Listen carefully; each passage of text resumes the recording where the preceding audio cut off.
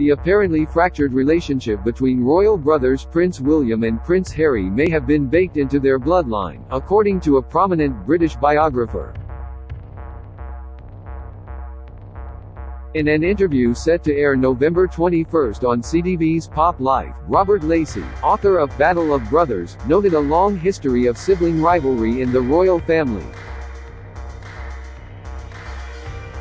Some have suggested that the heir and the spare way of thinking, that William was groomed to be king and Harry played second fiddle, affected how they were raised and even Harry's eventual divergence from the family.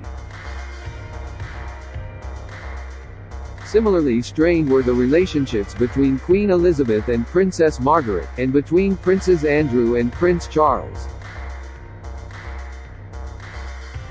Harry is in fact the third spare that this has happened to. All the spares in the Queen's reign have come to grief, said Lacey.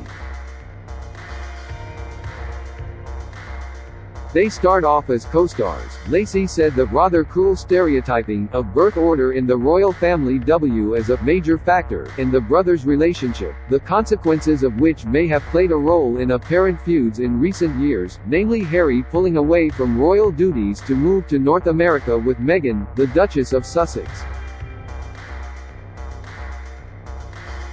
In a 2019 interview before the major announcement that he would step back, Prince Harry addressed rumors of a feud between the brothers, saying,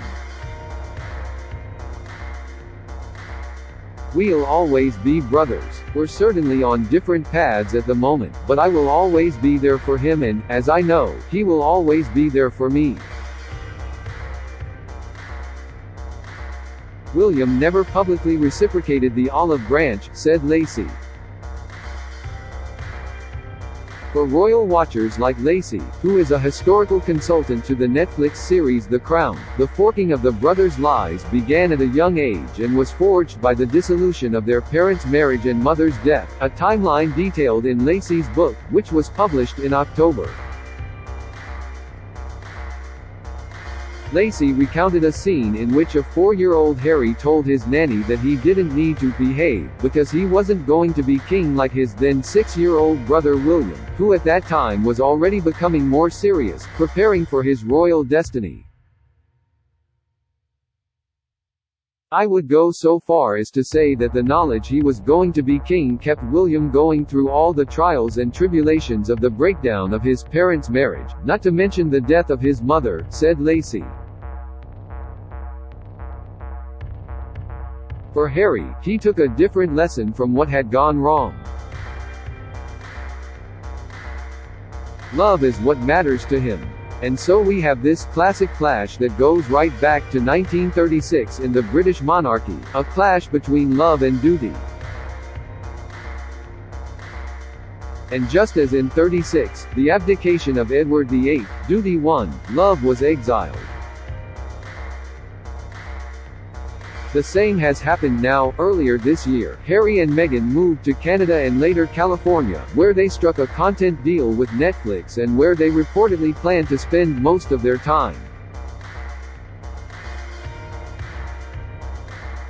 As in other times throughout the royal family's history, the turbulence of recent has led many to wonder, will the monarchy survive this? Lacey is certain it will, though it's unclear how the public will respond to an eventual King Charles III and a Queen Camilla. "The royal family will come back," he said. "Canadians must speak for themselves, but I am sure so long as Elizabeth remains queen, people's loyalty to the monarchy will remain." Quote,